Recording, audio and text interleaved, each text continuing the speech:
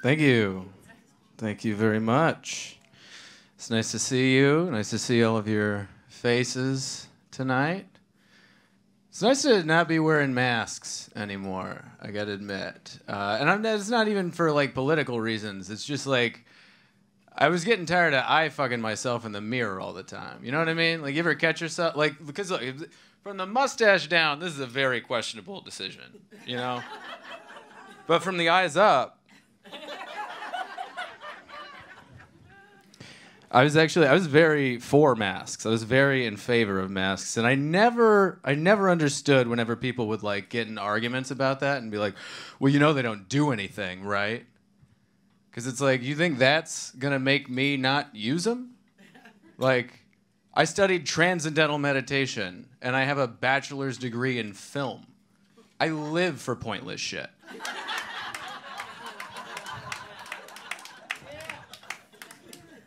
I did actually. I learned transcendental meditation. I planned this whole, like, retreat for myself up in Mount Shasta. Got a guy to teach me and everything, and I wanted to have, like, this moment of, like, self-discovery. You know, it was a time in my life when I really needed that. The only thing I discovered in this process was 2 nights. 2 nights is exactly the amount of time it takes before I'm comfortable masturbating in a stranger's house. That's...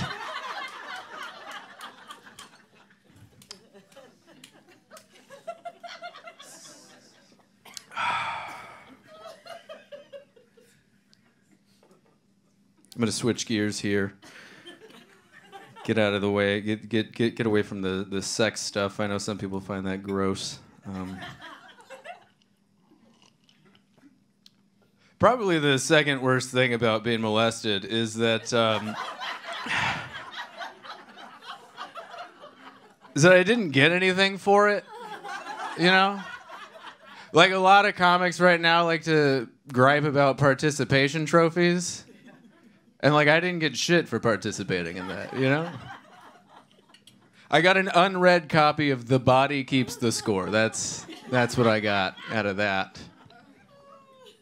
Listen, I recognize this is a lot to take in while you're eating your Cobb salad, but just rest assured, I did the hard part. You know, it's all, that's over. Tonight is just about, you know, finding some laughter in it, you know?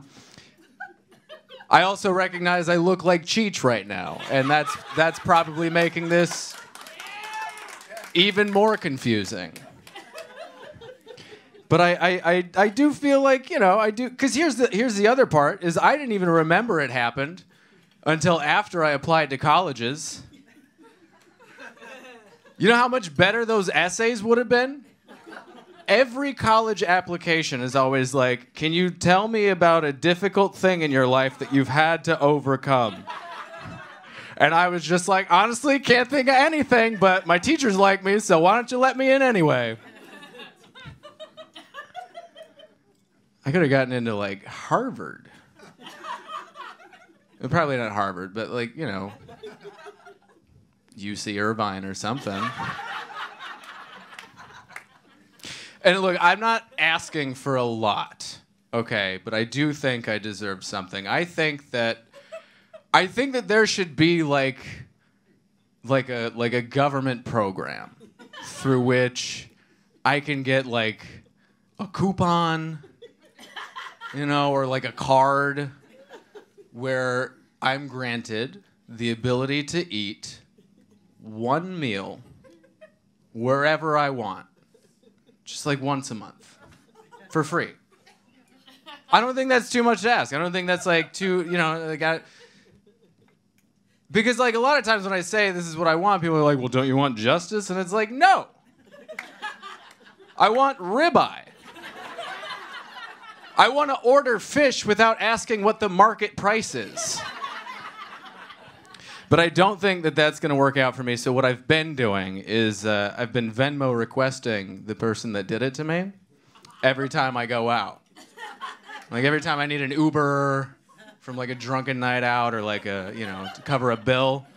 And just so they know what I'm referring to, I just put a little eggplant emoji and then a sad face next to it. Thank you very much. I've been Alec Cole.